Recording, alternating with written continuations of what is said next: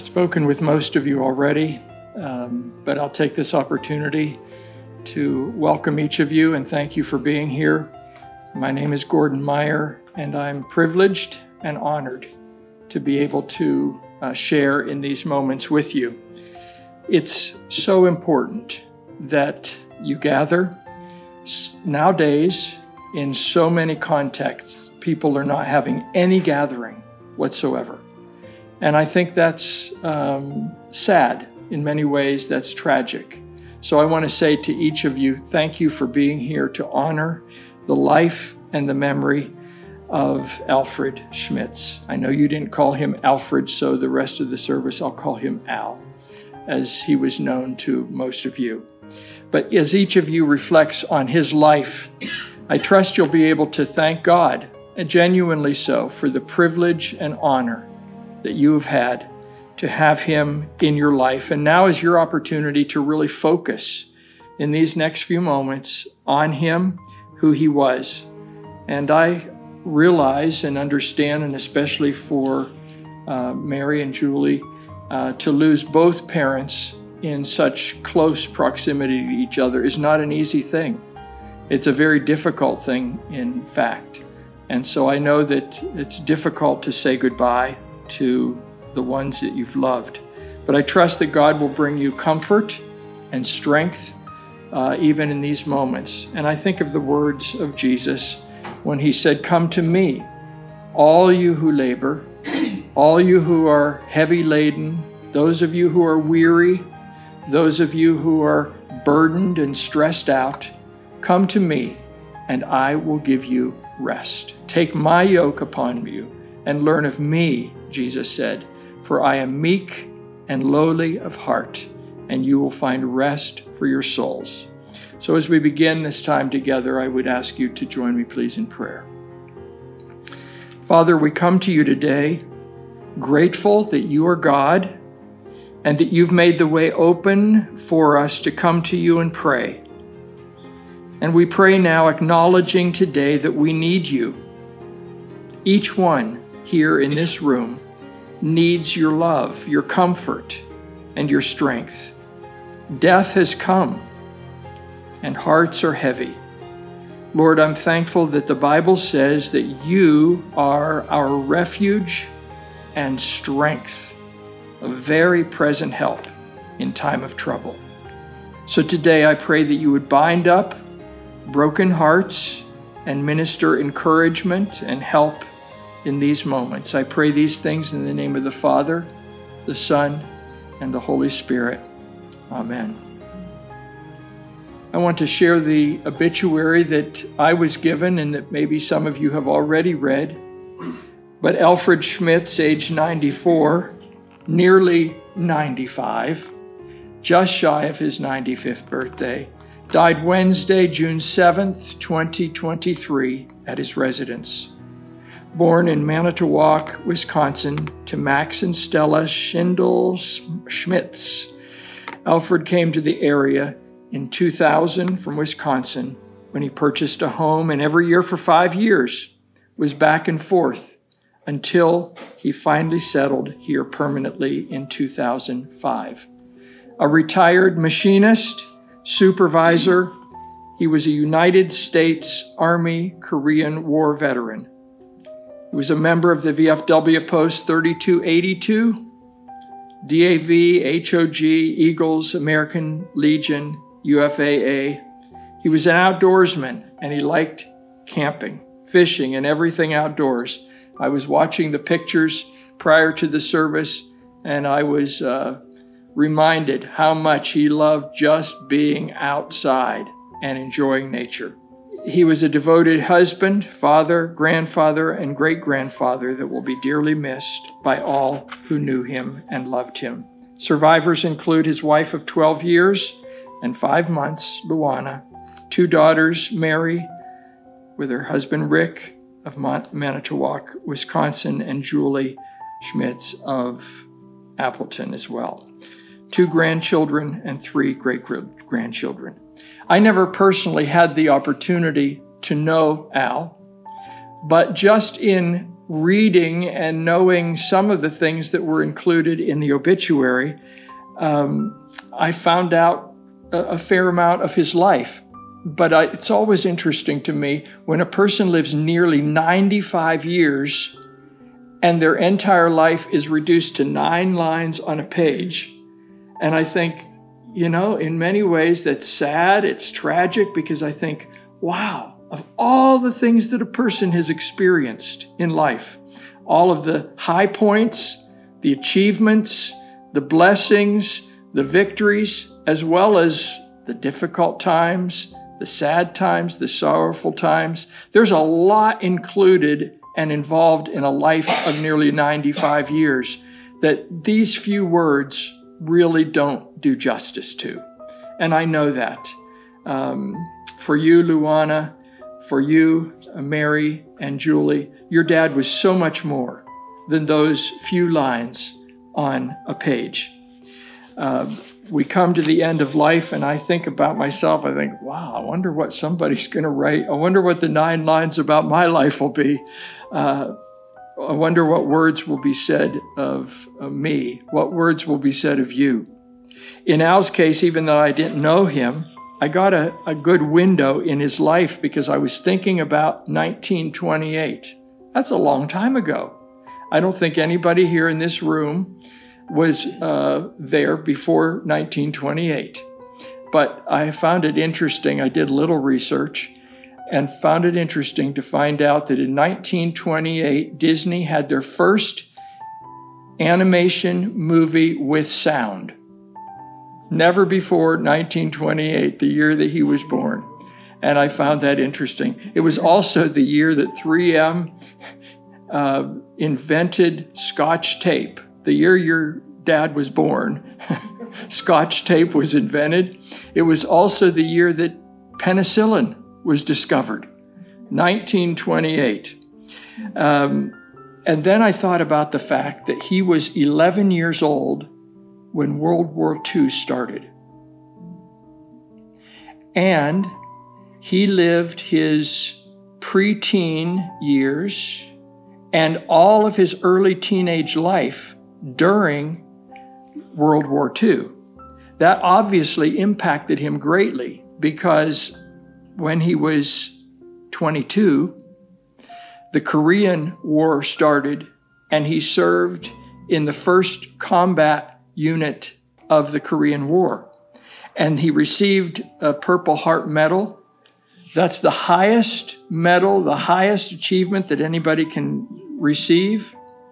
It indicates great sacrifice, tremendous courage, wonderful bravery for this country, the country that he loved. And when I read through all of the list of military associations he was part of, it tells me he was not only a veteran, he was a proud veteran.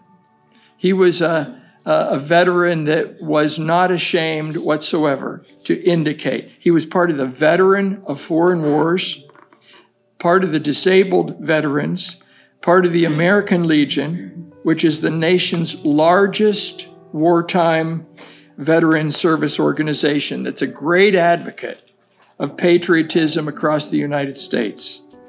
And so today we remember him, we honor him for the man that he was and the way he served. And I've heard several adjectives used to describe Al. Active, he was a spitfire, he was everybody's friend, he was active. And he was obviously very social, especially back in the day.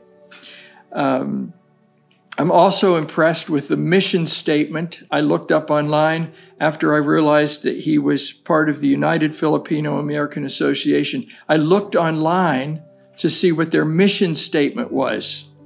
And it's rather impressive: to glorify God by empowering Filipino Americans through charity, missions, philanthropy, and helping the needy. So that tells me even more about Al's heart. He loved his country and proudly served. He loved other people and wanted to serve them. He loved his family, and he loved this beautiful world, being a true outdoorsman. So today we celebrate his life, and it's proper that we take time to celebrate the loss. The Bible says that to everything there is a season and a time for every matter under heaven. There is a time to be born and a time to die. There's a time to plant and a time to harvest what is planted.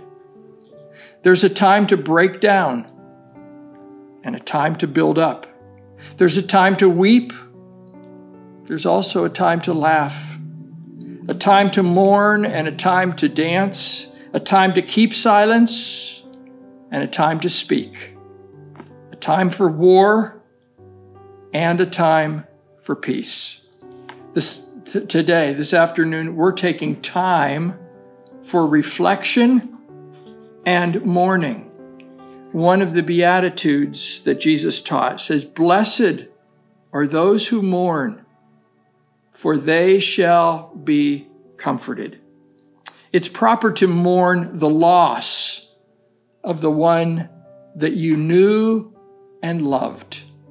Isn't it interesting that the most common phrase that we use whenever we come to a visitation or a memorial service or a celebration of life, isn't it interesting that the most common phrase that we use is, "I'm sorry for your loss"? And that's appropriate because the loss is immense. The loss is immense. There's the loss of affection, the loss of presence, the loss of fellowship, the loss of companionship. And my prayer for each of you today is that in this loss, you will allow the Lord to heal your hearts. I want to share the 23rd Psalm, which is so often used at a celebration of life, at a memorial service. I love the 23rd Psalm. Many people love it. And I'm going to read it, and then I'll just briefly comment on some of the things that are in that psalm, which will indicate why it is, in fact, so special. David says, "The Lord is my shepherd. I shall not want. He makes me to lie down in green pastures. He leads me beside quiet streams. He restores my soul. He leads me in paths of righteousness for his name's sake. Even though I walk through the valley of the shadow of death, I will fear no evil, for you are with me. Your rod and your staff, they comfort me. You prepare a table before me in the presence of my enemies. You anoint my head with oil. My cup overflows. Surely goodness and mercy shall follow me all the days of my life, and I will dwell in the house of the Lord forever." It's interesting to me that this particular psalm was written obviously several thousand years ago, and yet we read it today, centuries later, and we find comfort, we find hope, we find help. And the psalmist says, "The Lord is my shepherd." Most of you know perhaps that the author of this psalm was none other than David. He was a shepherd boy. He was very familiar with an agrarian culture. He spent many nights out on the hillside tending sheep, and he knew what they needed, and he worked hard to fulfill all of the functions of a shepherd. Many farmers name their animals. It doesn't matter what kind of animal they are. Many name them. I assume that perhaps David named his sheep. It's interesting to me that the Bible calls all of us sheep, and it says that Jesus knows each of our names, and he calls us by name. We're not just a number. We're not just one of the crowd.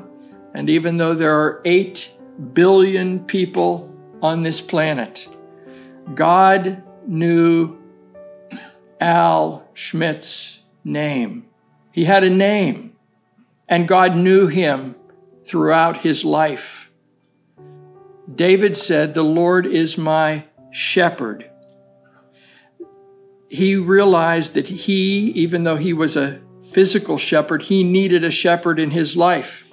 And the functions of a shepherd are to protect the flock, to feed the flock, to make sure they're properly cared for.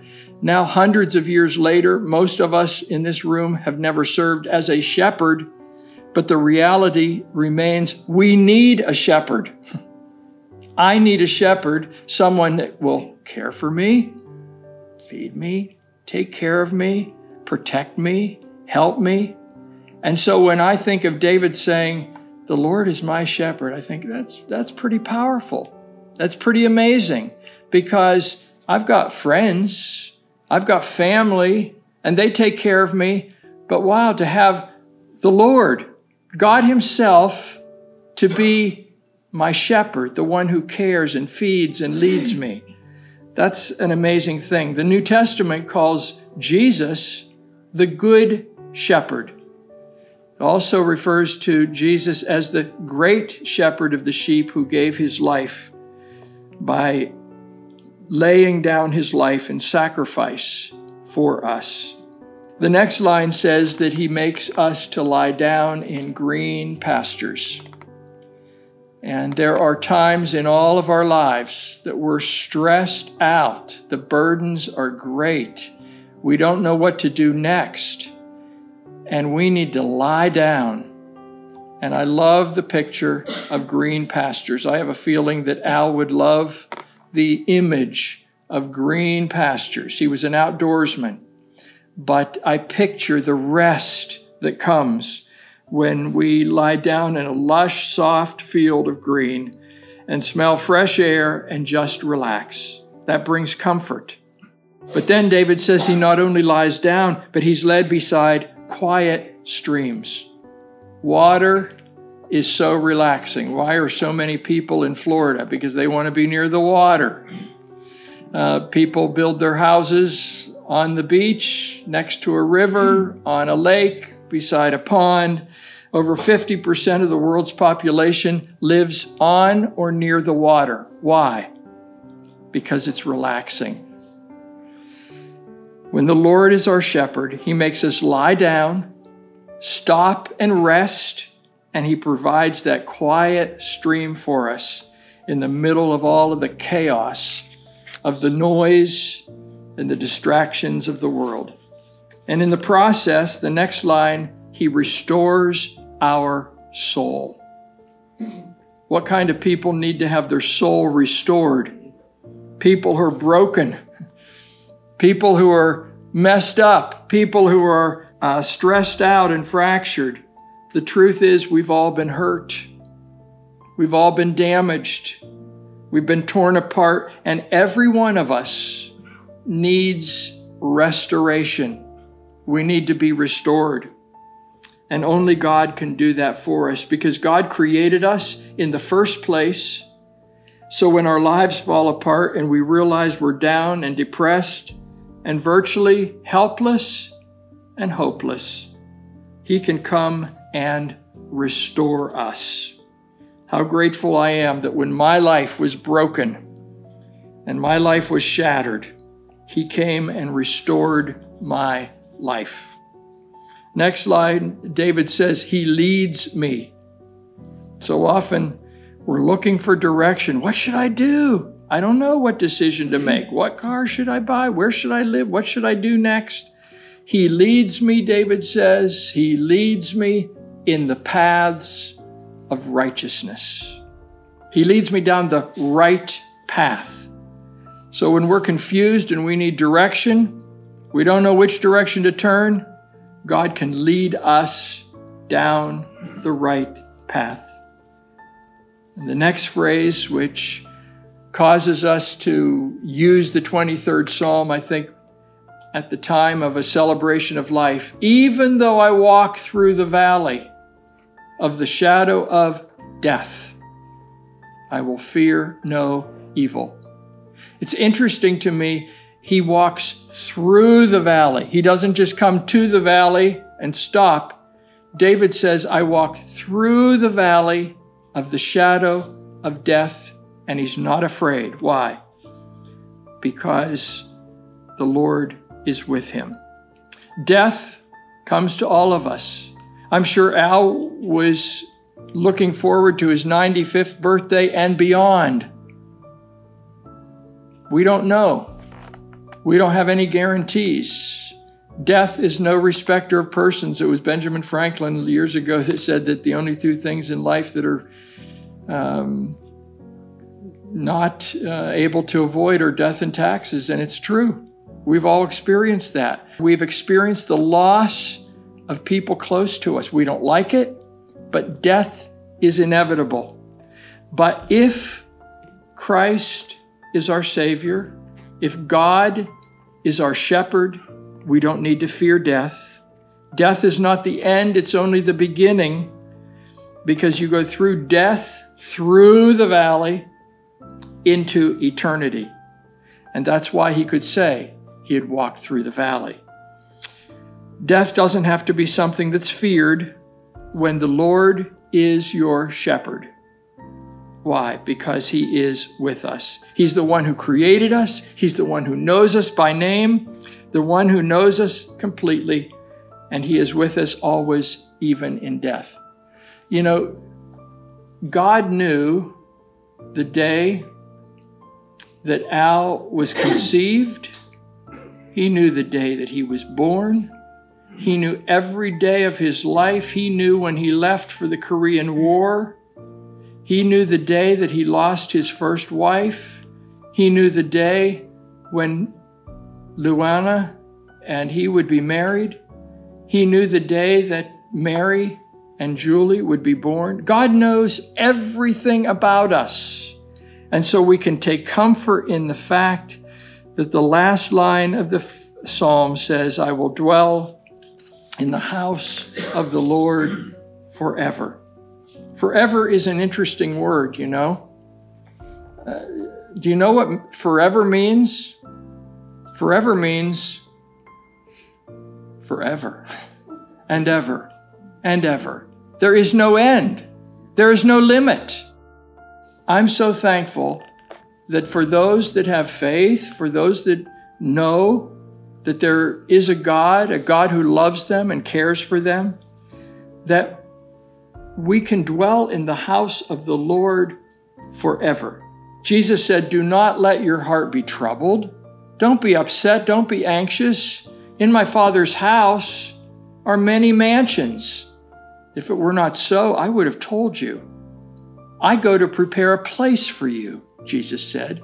And if I go and prepare a place for you, I will come again and receive you to myself, that where I am, there you can be also. Now, there was one of the disciples that was there when Jesus was talking about going to prepare a place. His name was Thomas. We know him as Doubting Thomas, but he said, Jesus, I don't know what you're talking about. You're going to leave, you're going to prepare a place for us, and you're telling us not to be anxious. He said, we don't even know where you're going, and if we did know where you're going, how would we get there? Jesus said, I'm the way, I'm the truth, I'm the life. No man comes to the Father but by me. In another place, he said, whoever lives and believes in me will never die. That's quite a promise. That's quite an assurance. I will close these remarks with the words of Amazing Grace. We've all heard it many times, but the words are powerful. Amazing grace. How sweet the sound that saved a wretch like me. I once was lost, but now I'm found. Was blind, but now I see. Through many dangers, toils, and snares, I have already come. 'Tis grace has brought me safe thus far. and grace will lead me home. And when this flesh and heart shall fail, and mortal life shall cease, I shall possess within the veil a life of joy and peace. The truth is that God has loved each of us and has extended amazing grace to each of us. His arms are outstretched to me, to you, to each one in this room today. And His mercy is free, freely given. All we have to do is receive it. I would like us to pray the Lord's Prayer together, and then I'll have a final prayer. Will you bow with me, please? Let's pray the prayer that the Lord taught His disciples to pray, saying, Our Father, who art in heaven, hallowed be thy name. Thy kingdom come, thy will be done, on earth as it is in heaven. Give us this day our daily bread, and forgive us our trespasses, as we forgive who trespass against us. Lead us not into temptation, but deliver us from evil. For thine is the kingdom, and the power, and the glory forever. Amen. Lord, this life is filled with trouble and sorrow, with difficulties and challenges, but I am thankful this morning that you have extended to each of us amazing grace through many dangers, toils, and snares you've brought us. Would you now support Luana as she mourns the loss of her husband? Would you surround Mary and Rick and Julie and each of the grandchildren and great-grandchildren? Lord, each one grieves in a very different way. There's no right way, no proper way to grieve. You've given us emotions. You've given us tears. Tears are a gift from you. And I pray today that you would help each one to know that you're the good shepherd. You're the great shepherd who will continue to lead them through their individual lives. Lord, Mary and Julie have lost their mother, and now they've lost their father. I pray that you would bring comfort, grace, and peace to each of their hearts. Now may the Lord bless you and keep you. May the Lord make His face to shine upon you and be gracious to you. May the Lord lift up His countenance upon you and give you peace, both now and forevermore. In the name of the Father, the Son, and the Holy Spirit. Amen.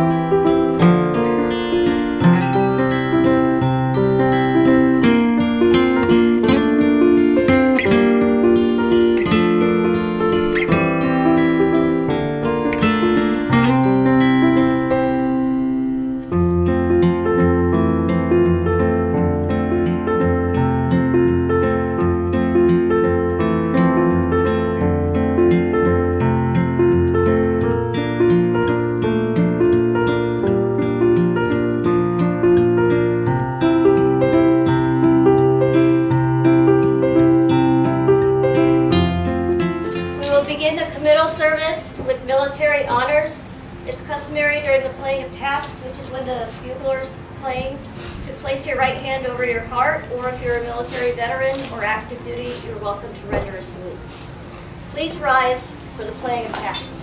Well, no camera. Hey! March! March! March! North, arms. Left, left, face. Present, march.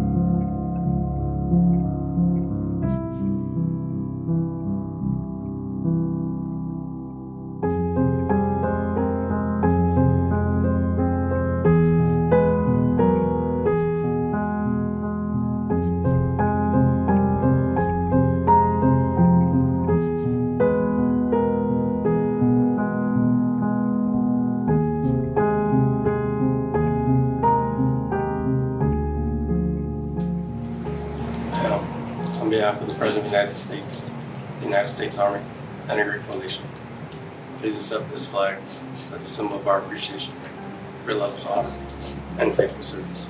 Thank you. God bless you.